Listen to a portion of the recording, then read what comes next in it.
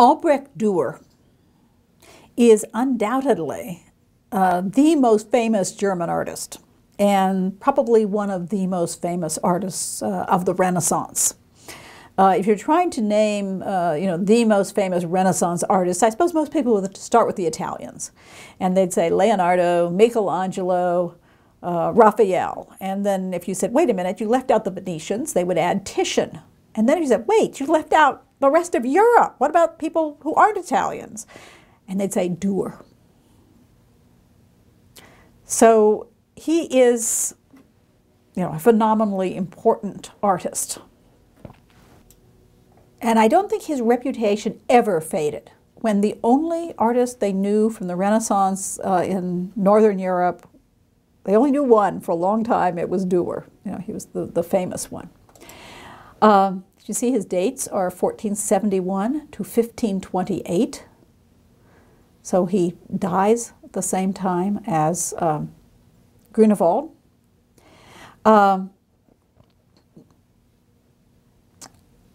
He is a German painter and printmaker. So he's famous for both painting and his prints. Most of his prints are either woodcuts or engravings. He did a few experimental etchings. His style, as most of the artists of Northern Europe are, would be detailed naturalism. Only his are very detailed, very completely studied. He's sometimes called the Leonardo of the North, because he's fascinated with the natural world.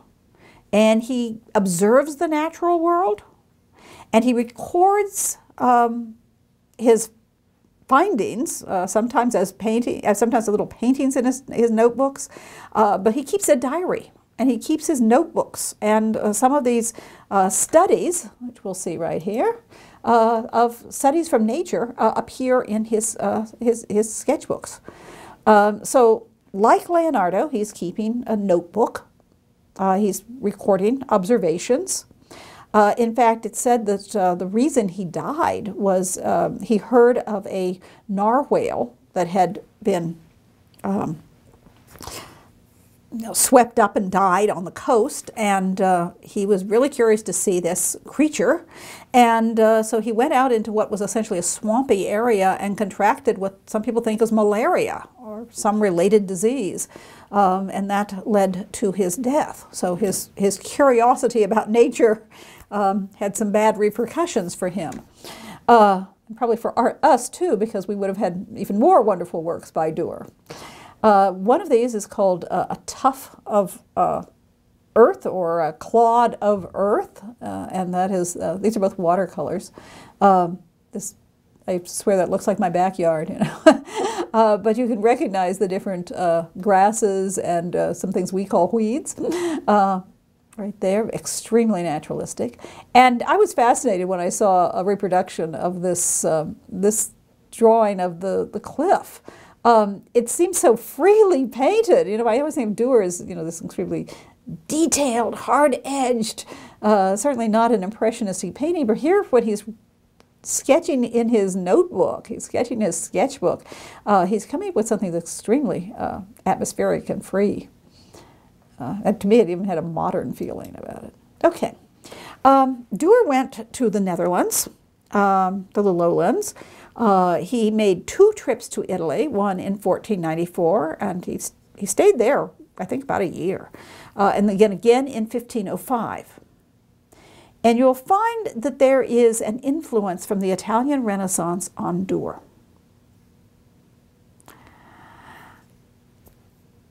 He also influenced some of the Italian Renaissance and Mannerist artists. Some of them took from some of his prints details of the backgrounds and things. But what we want to talk about is some of the things that he did that he has in common with the Italian Renaissance, as well as the detail that we associate with Northern Europe. He studied the anatomy of nude figures. Now, as far as we know, he didn't do any dissection of bodies, but he was very interested in the nude figure and in human proportions, the ideal human proportions. What ratios are there? And he did come up eventually with the idea that different human beings, might have different proportions. He is a master of linear perspective. And he was very, very interested in the idea of the artist as a genius. And I should probably explain a little bit about that. In Italy, in association with humanist scholars, the idea that the artist was not a mere craftsperson performing manual labor, but he could be divinely inspired, like a poet. And this idea, rises up, as it were, in humanist circles in the Italian Renaissance. They have a phrase for it in Latin, ut pictura poesis. As poetry, so painting. So the idea that the artist could be a divinely inspired, could have intellectual qualities. And it makes sense in the context of Renaissance art.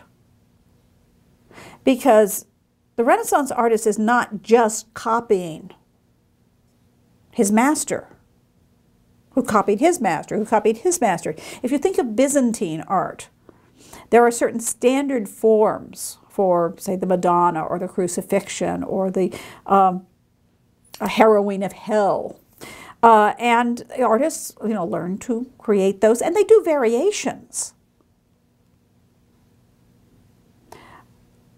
But there's less originality than when they're trying to come up with, new compositions and things. So in the Renaissance, the artist does more than copy and know, how to create the pigments and do all the craftsmanly things. The artist is supposed to now be able to show you things that are much more natural or real. They have to study the anatomy of the nude figure. They have to study the world around them if they're going to put in landscape backgrounds or have say maybe a floral motif or something like that. They have to make it look real. They're interested in things like human proportion.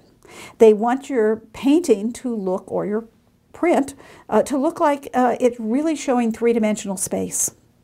The figures to appear solid, the settings, to appear real and possible. And so you have things like linear perspective, atmospheric perspective, and just observation and creating these believable spaces on a flat surface. You also have artists who have to have a more intellectual standing, because they're not just painting the same thing over and over. They may be called upon to paint new subjects.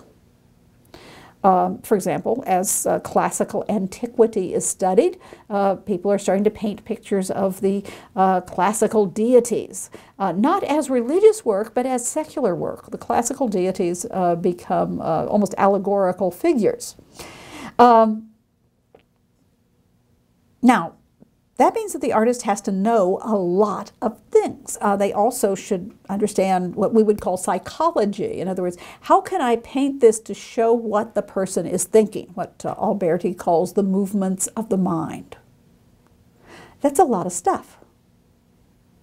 It's certainly more intellectual activity than, say, a baker or a candlestick maker. So the idea that the artist is more than the craftsman comes into being. And today they believe that certain artists are divinely inspired. Not everyone, but certain of them are divinely inspired. Some of them are geniuses. They have this extraordinary skill and gift that's God-given. In fact, I think in Castiglione's Book of the Courtier, he talks about the divine Raphael and the divine Michelangelo. Now, he doesn't think that they're deities. He knows they're human beings. What he's saying is they are divinely inspired. God has given them this gift. Dürer goes down to Italy where he is welcomed as a genius. They already know his work from his prints, because the prints come out in multiples, and they can go all over Europe and be known, far and wide. And so he is known. So he had hoped to meet Andrea Mantegna, whose prints he actually copied. There's another painter who also did prints. Unfortunately, Mantegna died while Dürer was on the trip, but he does meet Giovanni Bellini. And he says when he goes to Italy, he's treated as a gentleman. When he comes home, he's nobody. Italy was much quicker to accept this idea of the artist as somebody special and to honor people who were extraordinarily skilled artists. So, he goes to Italy and he is really wined and dined and praised, and feels that his status is certainly risen. He goes home to Nuremberg, which is where he lives, and for the most part, he's just regarded as a gifted craftsman. Now, his best friend, Pirkheimer, is a humanist scholar in Nuremberg. And there is a very small circle, I gather, but there are a circle of people who have been influenced by humanism in the north and in Nuremberg, and those people are willing to recognize Dürer, as this extraordinary genius. But the ordinary person around Nuremberg doesn't really think of that. He's a craftsman. He works with his hands. But Dürer, obviously, as we will see, works with his mind even more, or just as much, whatever you want to say. This is just a image of one of Dürer's woodcuts. Yes, that is a woodcut. It is incredibly detailed, as we'll hear about them. And you can see someone has done a diagram showing you how Dürer has used one-point linear perspective. And, he's a master of that. He has, as you can see, he's got this very complicated setting, and all of the lines that are oblique to the picture surface, and others are not parallel to the picture surface, that we might say going in. That's the illusion anyway. If you extend them, the rafters, the edge of the plinth, the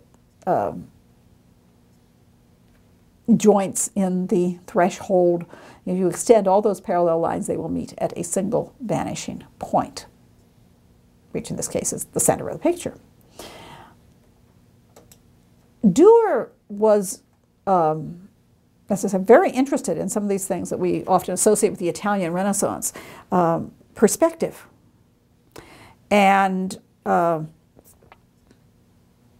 proportion. And he actually wrote two different books. One was, as you see here, A Course in the Art of Measurement with Compass and Ruler. And he included in this all of these woodcuts showing various devices to help people, in this case, do foreshortening. And I think there's another picture in your text. It's a different one. But this is a lute, and how are you going to make this foreshortened? And so he's creating some devices to help the artist capture these illusions. Another one, which was published right after his death, is on human proportion. One of the other things about Dürer is that he painted many self-portraits. And you see here, I have a little row of them, starting with 1484. Wait a minute, he's pretty young then. He's 13 years old, okay? He is. So we're going to take a look at all of these. There also are times when he portrays himself, say, in the background as an observer in, well, we'll see one later on, the Feast of the Rose Garlands. We also will see him well, I guess we won't be showing that picture in this class, but there's another one where it's the martyrdom of the Theban legion, and he is standing there as one of the observers. So he puts himself in some of the sacred scenes that he portrays, as well as specifically portraits here, secular portraits. Okay, his first portrait that we have was when he was 13 years old. And there is an inscription on it from him, and he's saying that, that I created this when I was 13 years old. It is a self-portrait, and it is in silver point. Now, it's very accomplished for a 13-year-old. He's, got this kind of difficult to show profile that is more than a profile. It's not quite a profile, and it's not quite three-quarter view, sort of a 7/8 view. He's obviously would have had to have looked in the mirror to get that, although he doesn't show his eyes off to the side. He's corrected that, I guess, to make it look more like a normal portrait. But silver point is a very difficult medium to handle. It's very unforgiving. You use a piece of paper that has been treated with a solution, and you let it dry, and you burnish it. And then you have a stylus that has a silver point. The tip of it would be silver. And you draw on the paper with this silver point, which it's not really leaving a line. You may have some indentations.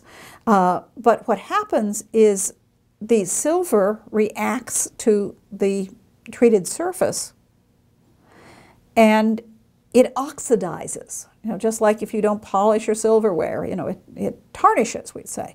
So it's this tarnish, or it oxidizes, and that is what makes the line very subtle, delicate line. But when you are drawing, you really can't see what you're doing, and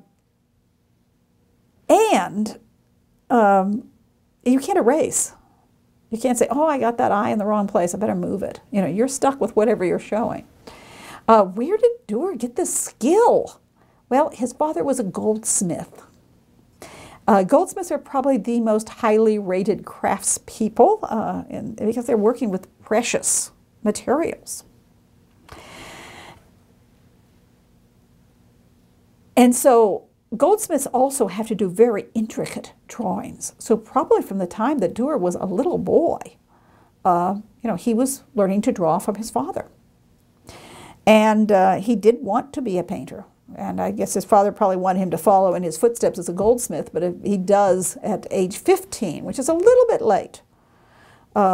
He does agree to apprentice Dürer to a local artist whose name is Michael Wohlgemuth.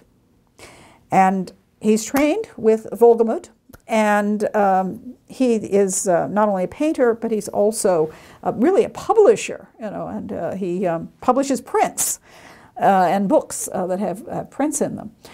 So he gets the training both for printing and painting from Michael Wohlgemuth, and then he surpasses his master. His marriage was an arranged marriage, as I suppose most people's marriages of the time were. So, he's marrying another craftsman's daughter, but well-to-do, very well-to-do craftsman. His family, as I said, goldsmiths were well-to-do craftspeople. And he paints this portrait with a plant known as Eryngium, probably shortly before his marriage. Now, Eryngium is considered to be symbolic of luck in love, sometimes called an aphrodisiac, so it may refer directly to his upcoming marriage with Agnes Frey. It has a very strange inscription on it. Incidentally, I should tell you, Dürer is very good to art historians because he very frequently signs his paintings, dates them. It's almost like he's documenting them for, I say for us, but, so few artists will, sometimes they will, but, he really does try to sign and date his work, taking credit for it was. And sometimes he will have inscriptions that tell us something else. This one has a kind of motto on it. It says, "My affairs must go as ordained on high." What does that mean? It's like, fate, God, the stars, whatever, on high, will ordain my affairs. He evidently was a very devout person, as you'll hear, But so is he saying, God has laid out my life for me? Is this showing like maybe he's not really as excited about getting married as we would like him to be? As I say, it's an arranged marriage. He's shown as a young man. Would he be about 22? Born in 71. And you'll notice that his hair is, it looks like he's brushing. His hair is tousled. Very different than the next picture. 5 years later. What a change. He is now shown as very well dressed. Those gloves and really coordinated garment. He's a well-dressed gentleman. He looks, and you'll see most of these are, the three-quarter view, which remember Jan van Eyck, Man in the Red Turban, and we generally have this idea that most of the Netherlandish and German portraits would be the three-quarter view.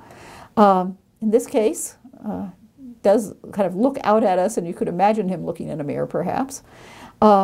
His hair is very carefully coiffed. He's got these curls, these ringlets, and he seemed to have been quite proud of his appearance. It is a person that has, he looks at it with confidence, and of course, stylistically, all of Dürer's work is very detailed and very linear. And this one is in the Museo del Prado in Madrid. The previous one was in the Louvre. This one is in the Pinakothek in München. And it's a self-portrait that is dated and signed, both with his monogram, which we will see enlarged later, where you have, it looks like a capital A, but with a flat roof on it, as where the horizontal line, and then the capital D below the center line of the A. And also kind of an inscription here. There is certainly the detailed naturalism. The hair is distinguished, once again, these curling locks, distinguishing the fur and the fabric. The pose is totally different than the poses that he used previously, the traditional three-quarter view. This is a completely full face. He looks right out at the viewer.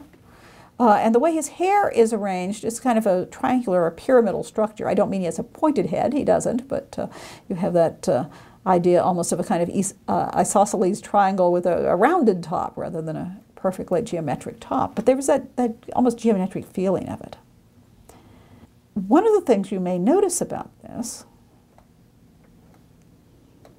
is that the pose is similar to images of Christ as the Savior of the world, the Salvator Mundi, in which Christ is frontal and holds usually a globe of the universe, which obviously Dürer is not doing, and he usually is blessing. Now, at this time, there are many pictures where you have a person represented as a saint. And I've given a paper at a conference talking about the sacred impersonations, as I call them. But it's a probably much more familiar idea of the imitation of Christ. And, you know, you've probably heard this idea. You know, you should behave the way Christ would behave. Today, there were some people who, you know, how do they put it? What would Jesus do? And the idea in the Middle Ages and the Renaissance was expressed as imitatio Christi, imitation of Christ. Certain saints were considered to be a good imitation of Christ, such as Francis of Assisi, who even received the wounds of Christ as the stigmata. There was a 14th century book that is usually attributed to Thomas à Kempis called the Imitatio Christi. It is one of the best read books in the Western world. Certainly at one time I read that only the Bible had surpassed it in publications. For those of you who like mystery fiction, a fictional character, Miss Marple, Agatha Christie's Miss Marple, is supposed to have read a little from Thomas à Kempis's Imitation of Christ every night. So it is certainly a book that you can find in translation quite easily. And this becomes part of devotional practice. You know, you are supposed to imagine that you are there with Mary. Not that imagine you are Christ, but you're trying to behave like Christ with his virtues, the acts of mercy, for example. This is a kind of visualization of that idea of imitatio Christi. Now, I have heard of some people say, oh, no, it's not. And I'm always surprised because the first time I saw this painting, you know, maybe the only time I saw this painting, you know, I saw it in Munich, and my first glance at it, I thought it was a picture of Christ. And then I did my little double take and, oh no, that's Albrecht Dürer. It's like, oh, yes, hello. I mistook you for somebody else. There are many images of Christ, which they call the holy face of Christ, going back, certainly, you know, Ikean works, where they have Christ facing the front. And sometimes you only have just the top of his shoulders. And, you know, just looking out. And so there were many of these pictures. So that idea of the frontal figure does, you know, remind us of Christ, just if you've seen a lot of those paintings. And I brought in a detail from a painting by Memling, which is a Salvator Mundi. That's not the entire painting, that's just part of it. He has angels on either side, and he has this very long cross. You can just see a little tip of the jeweled cross that ends in a crystalline globe of the world, but I wanted to cut it off so it was closer to, well, I was actually just taking this as a detail, and then later on I realized I could use it to illustrate this idea. You'll notice that in Memling's painting, Christ is blessing. The particular gesture that he's using is with the two fingers raised, is what the priest would use to bless people during, you know, after Mass, or, you know, whenever they went to bless someone. So God is blessing. Now, what's going on with Dürer's picture? Dürer is not blessing. He's in the same pose with his hair very carefully arranged in this kind of, you know, triangular format, coming out either side. Maybe he's elongated his face a little bit, but at any rate, he certainly looks like, you know, he's trying to, you know, he's trying to make himself look like Christ.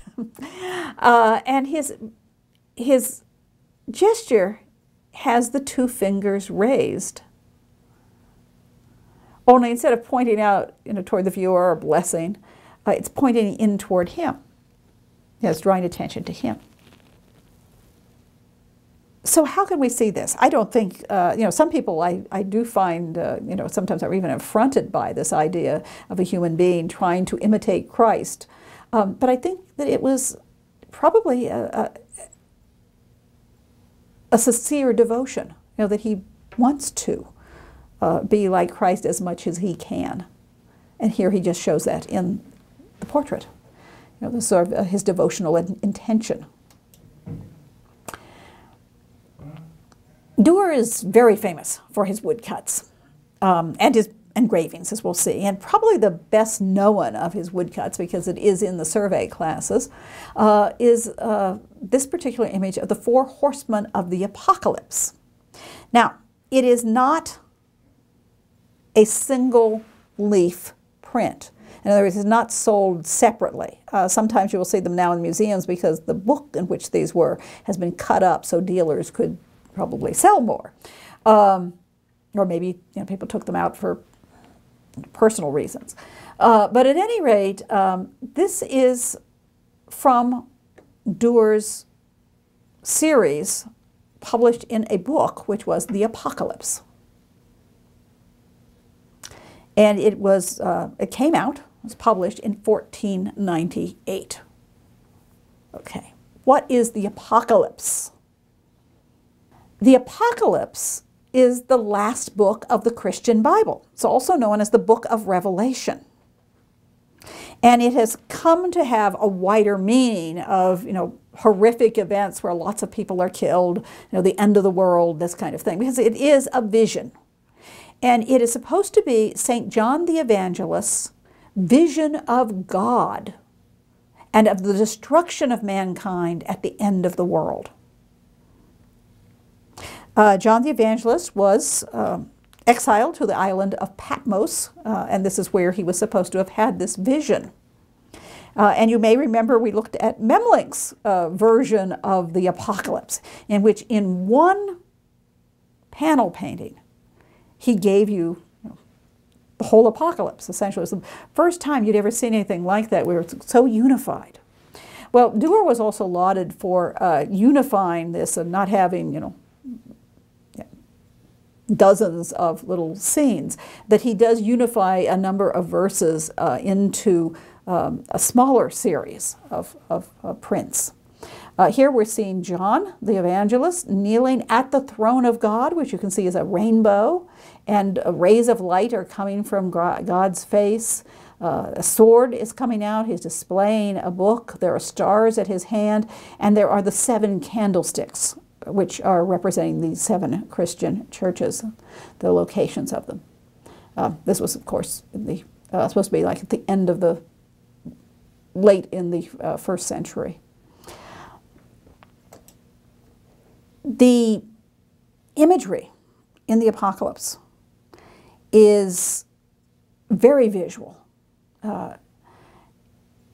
It has been interpreted allegorically. It's not something you see every day, 4 horsemen riding out and killing people, or a great dragon whose tail sweeps the stars from the sky. And you didn't see that yesterday on campus. So, but it's very visual. And it has been over and over and over again used in art, in tapestries, in manuscripts, in paintings, and in sculpture, and right up to the present day. Some years ago, there was a wonderful exhibition in our local gallery, and one person had done huge lino cuts, literally about floor to ceiling, of the 4 horsemen of the Apocalypse. In the 1980s, there was some sculpture that were put up in Bruges, in this little garden area out behind the church of Unsere Liebe Frau, our Notre Dame.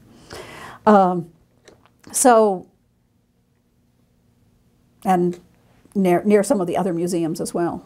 So it's still a subject that is represented by artists. Now, when Dürer published this, I think the date is important, 1498.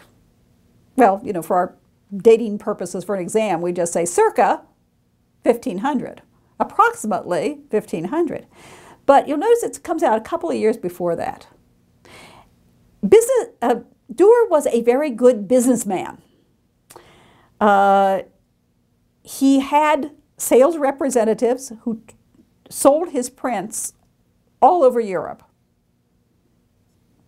And he wanted to see results. I mean, if you didn't sell enough, he could fire you. Would.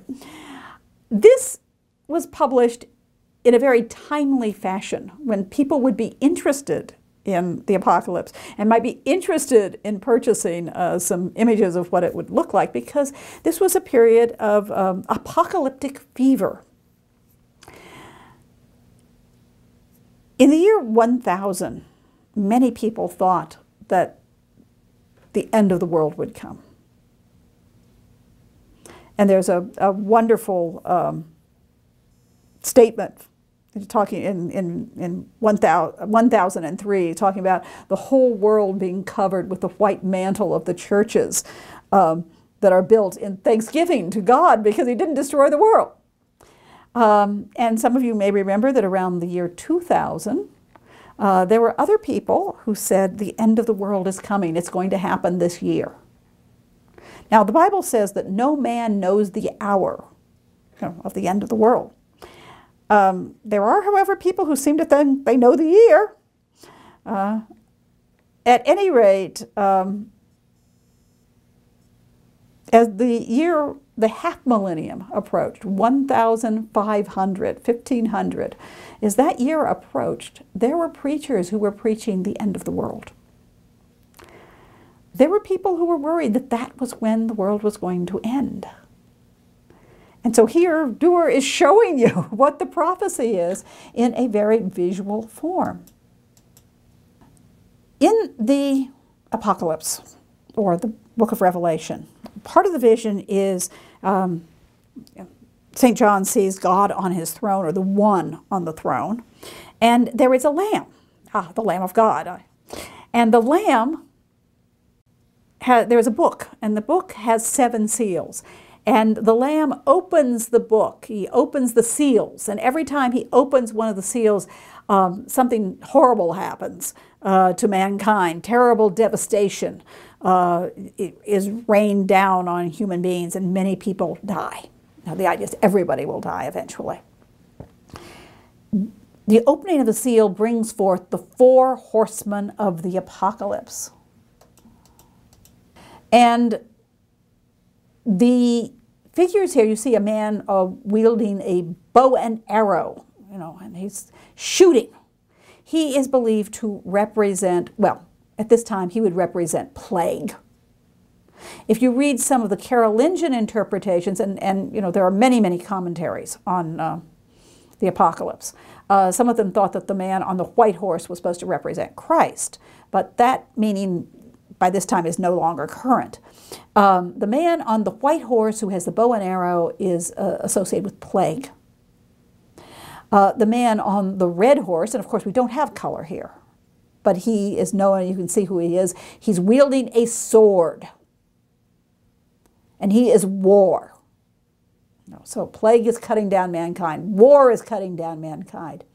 And then the man on a black horse, and it doesn't really look black here because he wants to show the shading and make it look three-dimensional, but the man on the black horse holds a balance or a scale, and he is supposed to represent famine.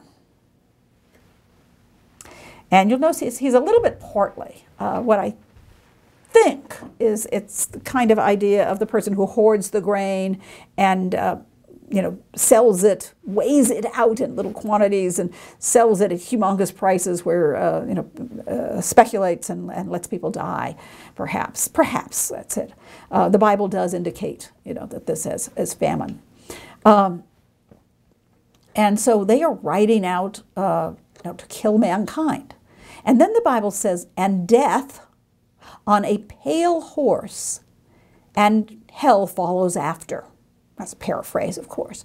But death is shown here as this kind of mummified figure. He's not a skeleton. He's got skin on him, but he's this incredibly, you can see the bones through the skin, incredible thin figure on this horse that is just skin and bones, the pale horse. And the giant monster mouth that you see in the lower left corner, that is the way in the Middle Ages they would show the entrance to hell. We call it a hell mouth. And a giant monster with his mouth wide open. And you see he's swallowing, it looks like a bishop, he's swallowing human beings. You may also notice down at the bottom, well, I'll show you this in detail so you can see it. Down at the bottom, you also see that monogram of Albrecht Dürer, the flat-topped A and the capital D below the center cross bar. So we see this over and over in Dürer's work. Sometimes he writes out his full name in Latin often, and sometimes, as in this print, he's actually included the monograph within the print, so everybody knows who it is. And here we see different people from different walks of life. We just saw the bishop being swallowed up by hell, and here you see what the Hausfrau, the sort of fat, rich burgher. You see down in the lower right a tonsured figure, which would be the monk. Some other figures. People of, death is no respecter of persons. It doesn't matter how powerful you are, how rich you are, whether you're religious, whether you're lay, death will get you. And so it's killing people from all walks of life. And one of the interesting things is that with just these black lines, essentially, he's able to give you the sense of different textures. The horses' manes, people's hair, clouds, various things. Now, he's certainly not the first person. There were probably well over 1,000 years before, but I shouldn't say over 1,000 years, but there were hundreds of years of people portraying the four horsemen of the apocalypse, scenes from the apocalypse.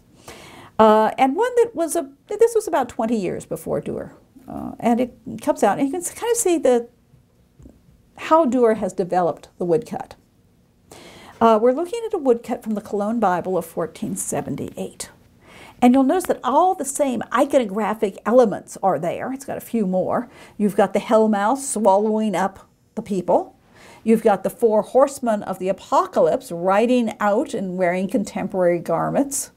You have death as kind of skeletal, mummified figure. The anatomy is not particularly good or well understood.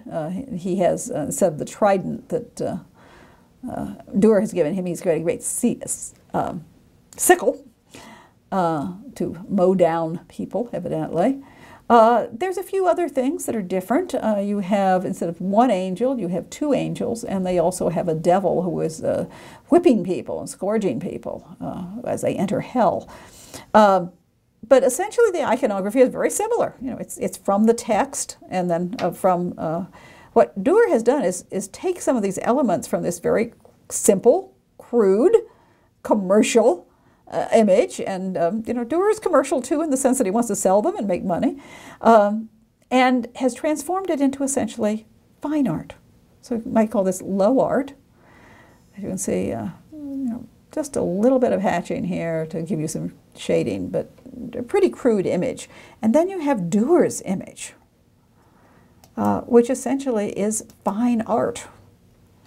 He takes what was the lowly woodcut and uses some of the same devices that you use in painting, except for color. You have devices such as foreshortening, figures that appear to turn in space. We talked about the idea of using a lot of different representing textures. The figures are well proportioned, well thought out. They seem to exist in space. One horseman is behind the other. Essentially, they have the same, except for color, aesthetic quality as paintings. And it's of extremely high technical quality.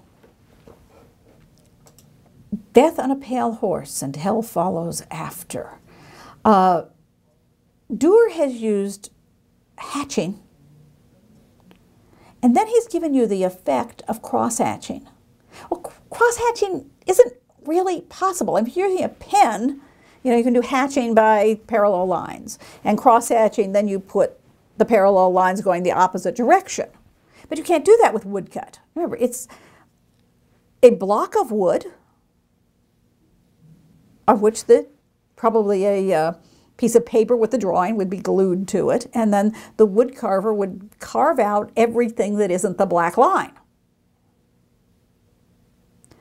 Which means you can't get supposedly super detailed, because if you make your raised area too small, it'll just break off, be a splinter. It can't capture the ink, it can't print, it would just, break off.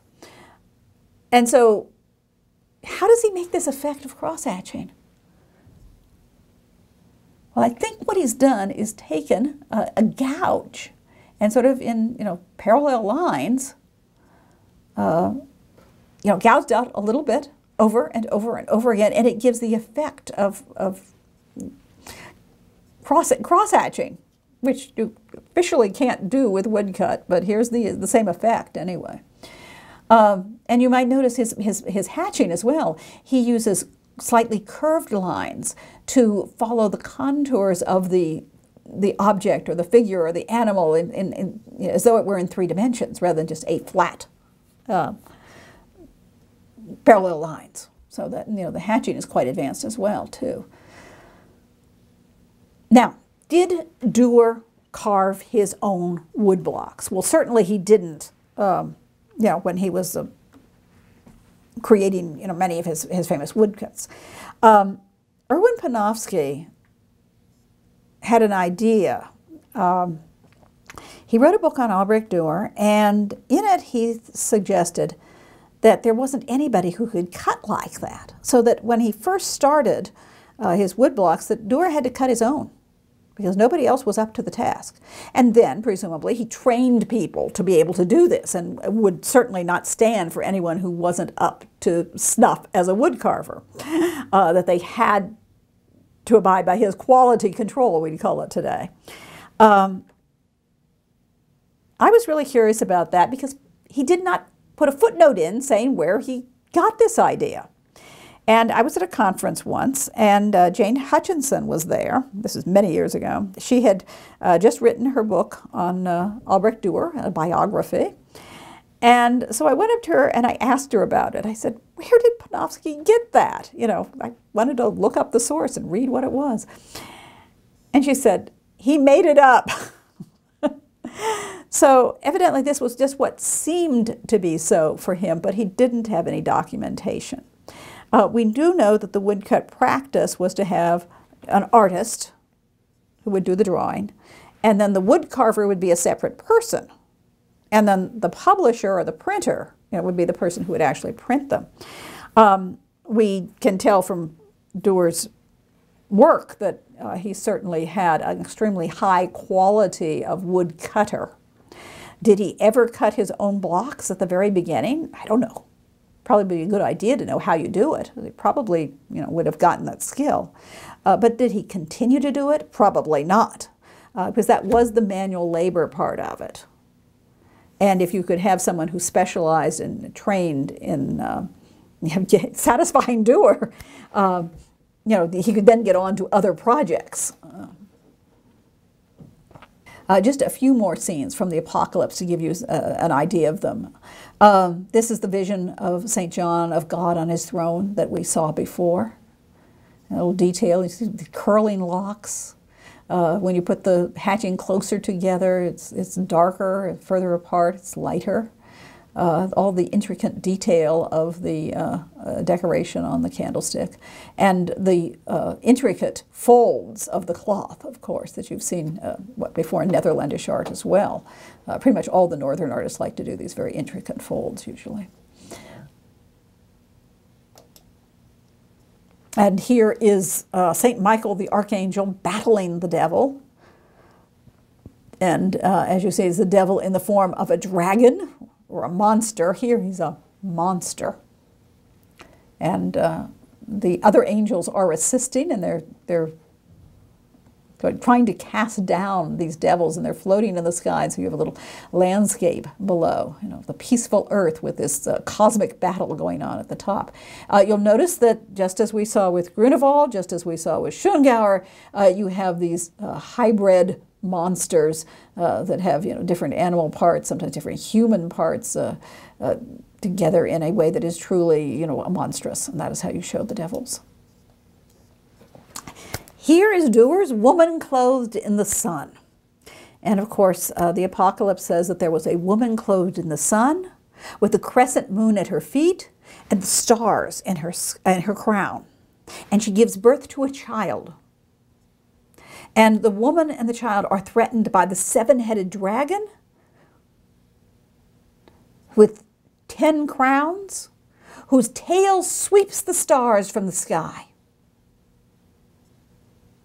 And angels come and take the baby up to heaven. And the dragon tries to drown the woman by pouring out water from its mouth.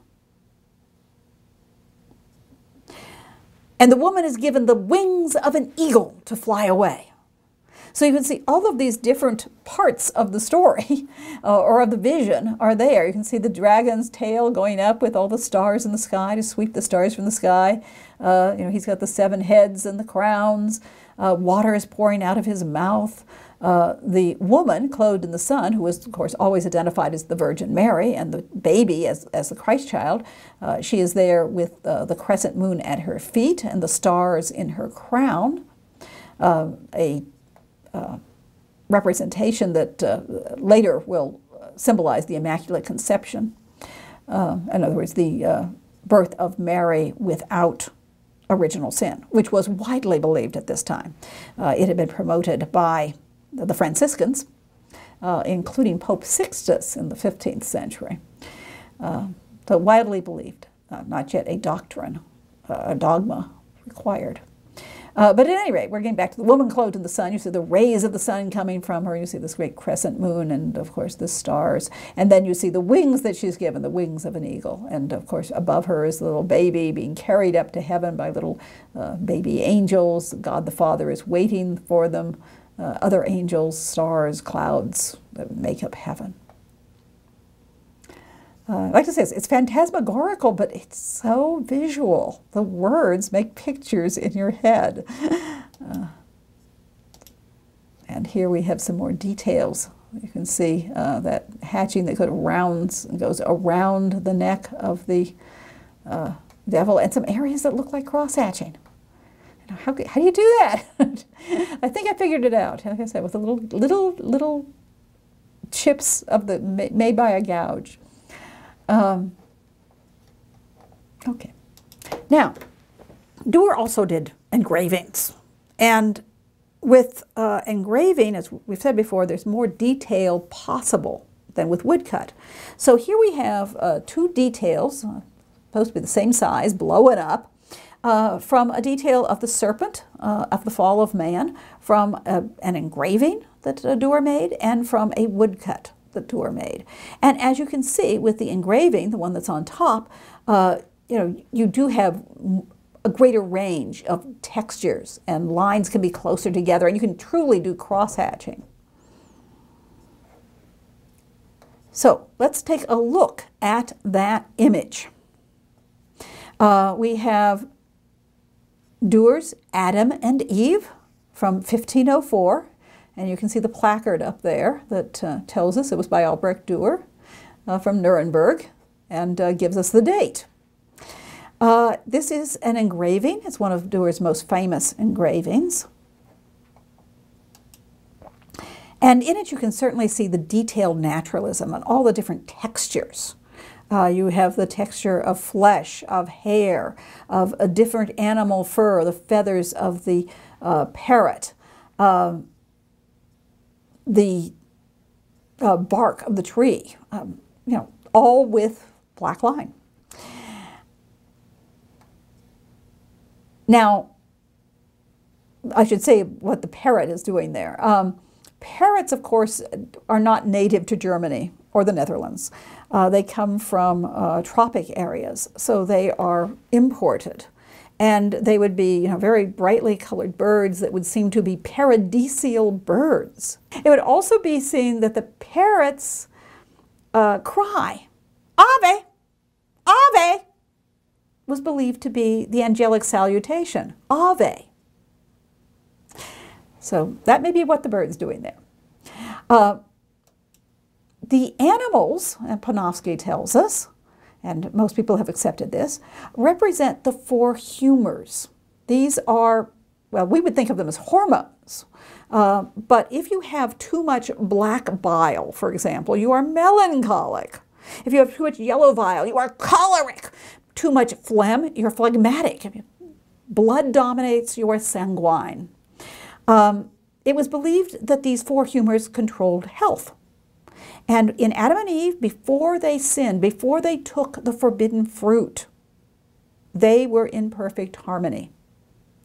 But after the fall of man, the humors were out of whack, and man had disease and death. So, the elk is representing melancholy. The bovine, the cow or cattle there, I can't tell if it's an ox or a cow or a bull, but it's phlegmatic. Probably not a bull then. The rabbit is sanguine. The cat is choleric, but have you ever seen a less choleric cat? And you might notice there's a little mouse right there, and it's not jumping at it or trying to catch it. There are two ideas about the animals at the fall of man. What effect did the sin of human beings have on animals? Now, this is not doctrine. You can have either opinion, but some people thought that the animals were just the way they are today. They preyed on each other, the Garden of Eden. We'll see that later in Hieronymus Bosch, where a cat has caught a mouse. Some people thought that the animals lived in peace and harmony until human beings brought sin into the world. And then they started to prey on each other. And that seems to be the idea that Dürer is showing here. Now, I want to really emphasize the fact that Dürer is interested in the ideal proportions of human beings in Renaissance art. So, where did he get this figure of Adam? He probably didn't get down to Rome and see the Apollo Belvedere. This was a statue, and you can see I've reversed it. So I flipped it with the digital image, so it'll be the same direction as Dürer's Adam. But there were drawings, and there were prints, engravings made of this. It was discovered in the late 15th century, and it was decided that this classical statue of Apollo was the epitome of manly beauty, of the perfect proportions. So Dürer has used that, or possibly a drawing or engraving of it, as his Adam. And they have the same proportions and pretty much the same poses. A little bit, he completed the arms, as it were. You might not have thought of Eve as being ideal when you first looked at her. She's a little double chin, she's a little soft flesh, and maybe more like a Hausfrau than you might think the goddess Venus. But if you compare her to another very famous Renaissance statue, the Medici Venus, you'll see that the arms are in different pose, but the rest of her is just in the same pose. So what have you got? You've got the classical proportions, but you've got the detailed surface decorations. And so you have essentially the best of both worlds, the naturalism of Northern art and the ideal proportions of Italian art.